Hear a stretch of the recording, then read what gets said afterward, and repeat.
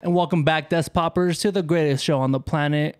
Once again, I'm with my boy, Daniel. Yes, sir. We're missing Angel. He's not going to be back for a while, so you guys are just going to have to get used to that. Yeah. Just get used to seeing us for a minute. We're just going to go over season 1, episode 3 of Secret Invasion. So there's going to be major spoilers, guys. Major spoilers. A lot of things went down this episode. And I've talked to you, Daniel, about it, that there's 3 episodes left, right? Like, Yeah. It's only a 6-episode season. Every episode that this one's got to like hit the fan, no? Like every episode's got to have something that. I think with this episode they started hitting the fan. Well, we haven't been doing this since the last episode, but I'm giving it a thumbs up. I enjoyed this episode. We're giving it a thumbs up. 2 thumbs up, I guess, is what the Desk Poppers is giving it. If Angel ever responds to our text messages, I'll put another thumbs up or thumbs down on his. Who knows if he's even been keeping up. He's in Puerto Vallarta, no? He is in Puerto Vallarta right now. So if you see Angel in Puerto Vallarta, tell him to take a picture. Yeah. Buy him a shot from me. I'm not going to send you the money, though. I don't know about buying him shot, but. Dude, you know what's crazy? I just thought about this rewatching the episode right now for the podcast because I had to watch it a couple times. He pretty much sent his men out on a mission that he knew was probably going to fail. Like his top guys too, like the Beto. Beto. That's what they call him. Beto. I'm calling Beto. Yeah. And I forgot the other guy. Paige. It starts with a P. Give me a second. I have it somewhere on here. Pagan, right? Is it Pagan? Yeah. This is Pagan, right? This is This is like his right hand man. Something like that. So Pagan and Beto. That was the guy that they were on the submarine. Yeah, he said that he set that up for Gaia to like find out who the snitch is. You know. Yeah. I'm just saying, bro. He's low key like he does not care. Yeah, which is gonna be part of his downfall. You think? I feel like as a leader, you gotta at least show compassion, because yeah, you gotta show some sort of remorse, like you said, compassion. Because when you just go all out, no give fucks, sacrificing your own people, it's pretty much what he's doing. It's just gonna turn your people against you. In the end of it, you can go the route of what's Charlie Manson or whatever, where you have cult and you got people who will follow you to the ends of the earth. Yeah, but Charles Manson. That's hard to do. Like, you gotta fucking like brainwash him. I don't know if this is the type of thing he's doing, but I don't think it's that. I will say I really love the scene. Just moving a little bit forward with Gravik and Talos when they were in the museum. In the museum. Yeah, I feel like Gravik showed a lot more passion this episode, more of of his wants and the reason why he wants to destroy the humanity, I guess. Yeah, the way he brought up the painting.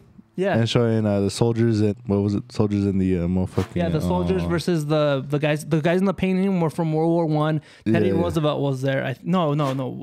Winston Churchill was there. He wasn't the prime minister yet at World War One. He was he was like one of the cabinet seats or whatever at that point. But that's who was in the painting for World War One, and he was talking about how these guys sit there to like. Oh yeah, they sit and have pictures and talk about war and start war, but they're not on the front lines, Which is a little weird because Gravik is also a leader, so he's not really in the front lines, Yeah, not really. I mean, I guess he's sort of out there, but he's mostly like in the back rooms planning shit. Yeah, and he's sending the soldiers out. He's sending the soldiers out. That's why I thought that was a weird contradicts himself. Yeah, I thought that was a contradiction because he was talking about the soldiers going out by themselves, and he pretty much sent his soldiers out to die. Like they're pretty much. They're under the submarine. Yeah, which is a weird time to have a submarine in your show because if y'all know what happened. Well, I mean, it's not like you can't plan that. No, but they did that with the Falcon and the Winter Soldier. Yeah. So they had a subplot where they were trying to steal a disease and all that, and they took out that whole plot because of COVID. Oh shit. Yeah, that's why I don't know if you noticed, but I felt a little uneven with some scenes with the main villain, the girl, because that's what she was trying to do from like the beginning. So they took that whole thing out, bro. Oh shit. Which I guess they could have done it differently, but no, I'm just kidding. I don't really don't care. I'm just saying. I thought they could have done like a jet or something. I just want to bring it up because right now it's trending, so I'm like put in the title. You know what was really cool too? I don't know if you noticed, but as they're walking out of the museum, the old man drops something to Talos, right? Yeah, like a phone, I think it was. You know who the old man was? I did not. Gaia. Oh, because he's the one that called her later on in the show. No, maybe. Okay, if you say that, maybe. But so when the old man goes behind the van, and the van disappears, that guy is right behind Gaia. So Gaia used him to shapeshift. Okay. So that way, I didn't notice that. Yeah. I'll put it on there. But I think he dropped the phone because he calls her later. Oh, so call her, right? He calls her, Talos calls Gaia for the submarine code word. Yes. Well, this whole video, like the episode's called Betrayed. So we pretty much have a bunch of people that the bad guys and the good guys have like double agents, right? Yeah. So let's go to Nick Fury, who's got his wife that we met the previous episode. Mm-hmm. She's acting a bit shady too. Hey, that kitchen scene was a little, intense. I mean, she threw some shade. And Nick Fury did too. What was the question he asked her? Are you working for Gravik? Or are you with Gravik? Yeah. Something like that, yeah. Did you notice how she responded? Yeah. A liar. Like a liar. She deflected and said, you've been gone. Yeah. You were gone for 5 years and then you came back and then you dipped again for another 3 years. She's like, how dare you ask me that? I'm like, just answer the question. Yeah. Like, what? Like, is it that? Then she takes a mysterious ass phone call. Like, come on. Well, you know what? I think I would have done the same thing as Nick Fury, because when I know like somebody is doing something shady, like he turned his back to let her have her phone call, or whatever. But he knew, like he was like, I'm gonna give you your privacy, but you're not fooling anyone. You're not. You ain't gonna get me. I don't know if we talked about this last episode, but do you think there are two Nick Furies? I think we did bring it up. We talked about how there's one with glasses. One with glasses. One without glasses. One without glasses. At like points during the episode. I didn't see the glasses one this episode, did we? Yeah. We did? Yeah, it was the one. I think the glasses is the one with Talos. No. Yeah.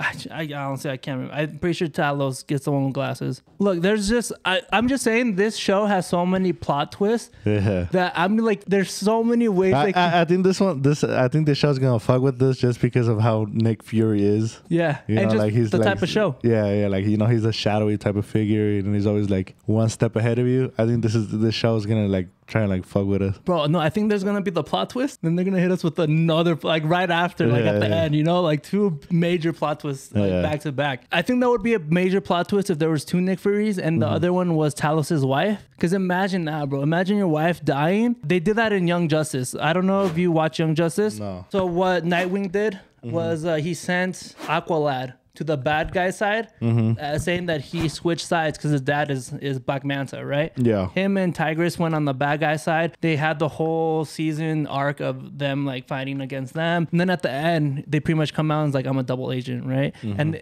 he didn't tell anybody else from like his team, So everybody was like, "What the hell? Why didn't you tell us? Why didn't you trust us?" So like, I feel like it could be that same moment where Talos's wife comes out as Nick Fury, as one of the Nick Furies. And Talos is like, you really like, I would feel betrayed. Oh yeah. If I was Talos, if that happened, if your wife and your best friend were in on the, like we did all this just to get Gravik, Plus she's been gone for what, like years, about a year or something like that. Yeah. That's gotta fuck with you. I think out of all the theories, I think that one's a little too crazy. That one's a little far out there. Yeah. I do like the theory though with Gaia. She obviously, we see Gravik pretty much orchestrating this whole nuke, the plane down. All of this just to find out who the snitch was. And it was Gaia. Do you think she's actually dead? I was gonna bring it up. I have a feeling she's not, but where the bullet hole was like where the heart should be, but I don't know. She's an alien, so it might be on the other side. So, I mean, they showed a body. They did show, and they showed she reverted back to her alien self. So yeah, and that's usually not good too when we see that's not good. Side. So I have two major theories on this too, right? I want you to like come with me. Let me hear them out. Come with me on this journey, right? So first theory, we watched early in the episode a great scene with Gravik and Talos there in the coffee shop. He stabs him.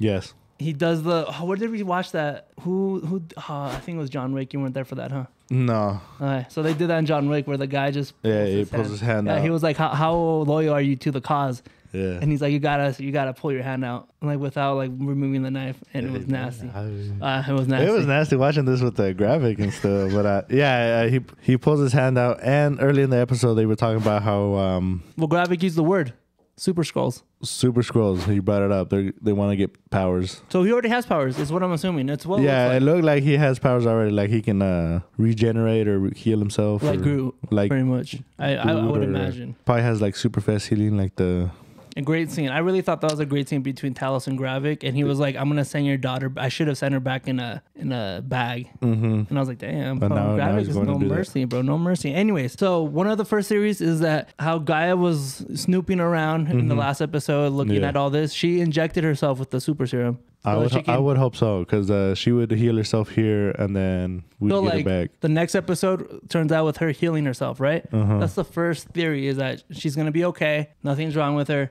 She pretty much fooled them to think that she's dead, right? But she's dead. Second theory, right? We haven't seen a lot of, you know how the Skrulls shapeshift, right? They have to have someone there to shapeshift, right? Yeah, they got to see something. Yeah. So Gaia's human form is like one of the girls that are taken. They're in that little pod or whatever, getting their mind, whatever. She gets awoken, and then she finishes what Gaia was trying to do by like unraveling this whole plot that Gravik's doing. But how would she know? Look, bro, I don't know. How do we get like Gaia's memories into hers, or how does she like know everything that, you know, to sneak around and all that stuff?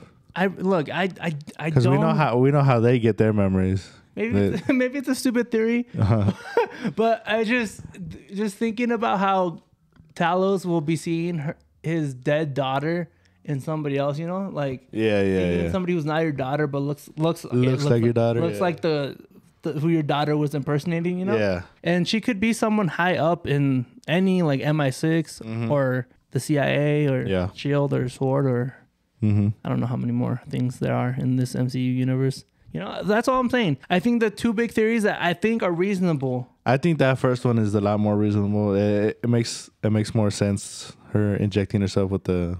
It makes sense because serum. they showed it. Like, they wouldn't show us that unless there was like obviously they showed us Gravik like doing all that to show that he had powers. You know how the earlier in the second episode they were showing those names? You remember? Yeah, Groot, Cole Obsidian, the Frost Giant.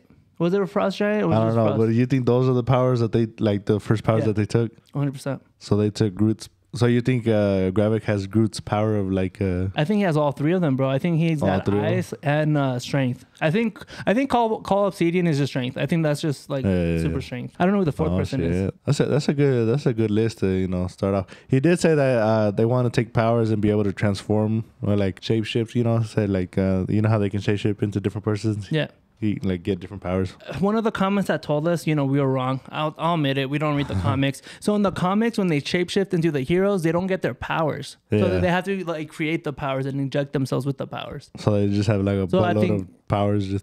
You're just like in like little seals and all that where they're, you know, like. Oh, so they gotta like do it like a bunch of different times. Like if they want speed, they had to go speed, and then if they want strength, they like switch it out. No, I don't think switch it out. You just get speed, and then you always got speed. I think. Oh, okay. I mean, you'd have to have like a shit ton of like fucking serum things. You was injecting yourself like that. I mean, I guess that's a question for the writers for the Secret Invasion. I don't know how strong you want the Super Skrulls to be, because it would make them weaker if they have to inject themselves every time, you know? Like that'll make them a little bit more like, oh, okay, like they're not super strong, or just like kind of strong with that weakness where they have to inject themselves every time. Could work like that too, you know, having a way to defeat them. Yeah. A little bit easier, I guess. I mean, if they do get superpowers, who's stopping them? What else can we bring up? Go ahead.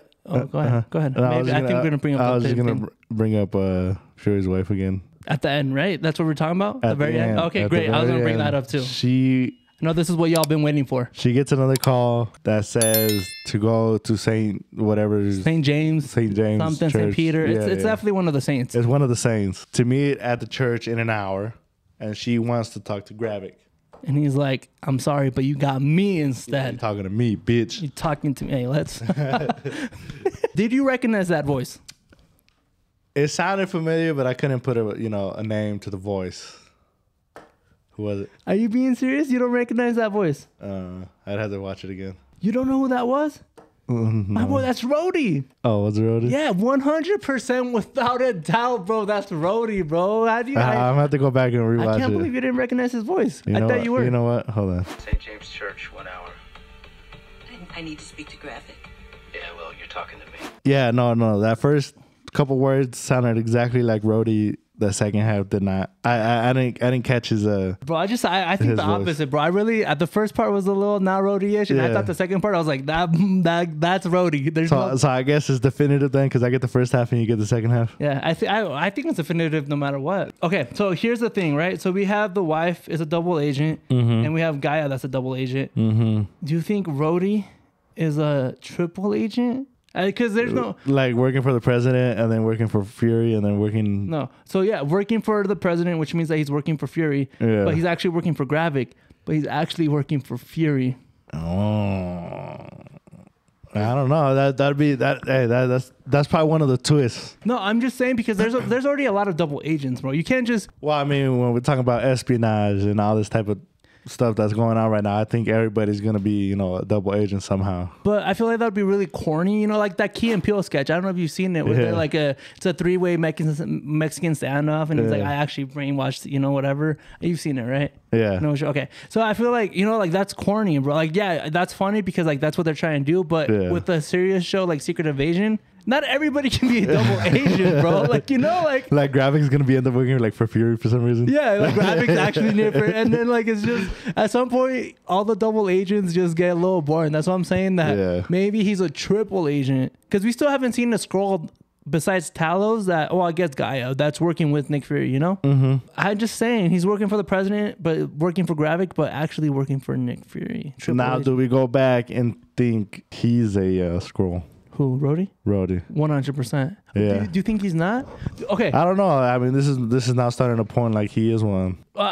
So I thought he was always a scroll. Yeah. But now that you said that, maybe because that'd be a bigger plot twist, right? That he's not one. He's just working for Gravik for the hell Just of for the it. fuck of it, yeah.